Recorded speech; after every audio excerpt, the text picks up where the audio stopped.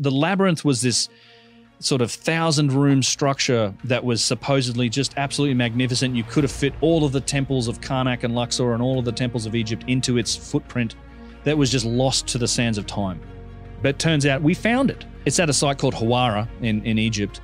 A guy named Louis de Cordier did something called the Matterhorn expedition. I think it was 2008.